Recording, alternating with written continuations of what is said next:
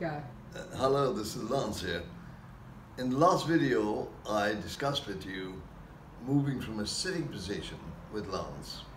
Well, in that I discussed how you to strengthen your legs, use your body, unify yourself, and doing little movements which strengthen all those muscles there.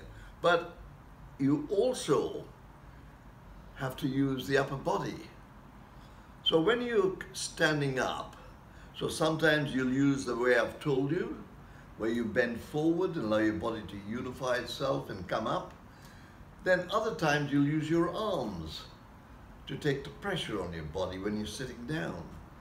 So if I was going to stand up here, I would, as I showed you in the last video, I'd allow my body to fairly easily move forward and come up, but absolutely no strain whatsoever. Do it again. Right, and then I go down.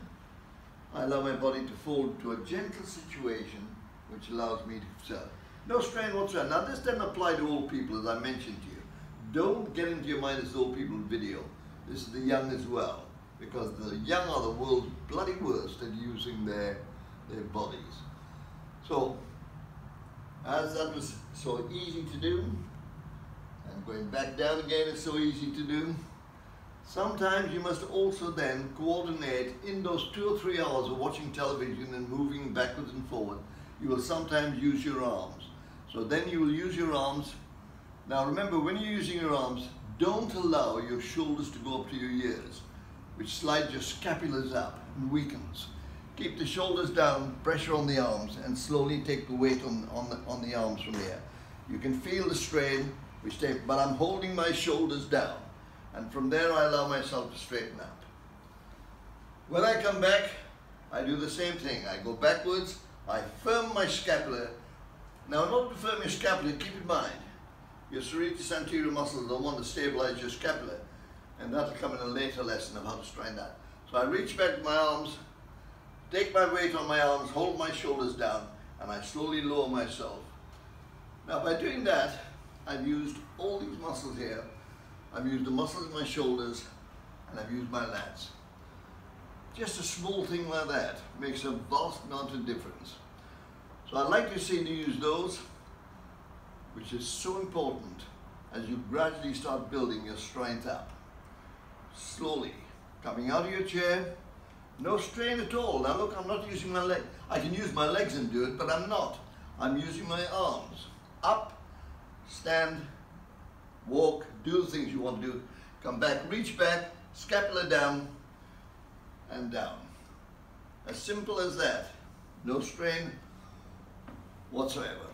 So now you're starting to use your upper body, which is so important. Now in order to move the scapulas, I want you to combine this with it. You have to get your scapulas sliding out, retracting and protracting. So I want you to take your arms, it's all done in this last 3 hours or all during the day. Reach forward, push your back back and allow your scapulas to slide out and up. Then retract them from here and you feel them come together. They join.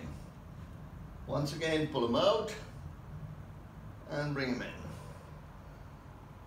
So having taken the weight of that of using your body, the other thing you can do as often you can, put your hands down in each side of your chair and take your weight on your hands. Nice and easy. You'll feel the weight come on your hands from here. So allow your body to just rock forward onto your hands, rock back. These things will strengthen those muscles and give you the ability to gradually get into the actions I'm going to show you later on. And I think from that moment onwards, you're starting to begin to understand how the body and the mind combine. The upper body and the lower body all work together. I hope that's been of some use to you. Thank you so much.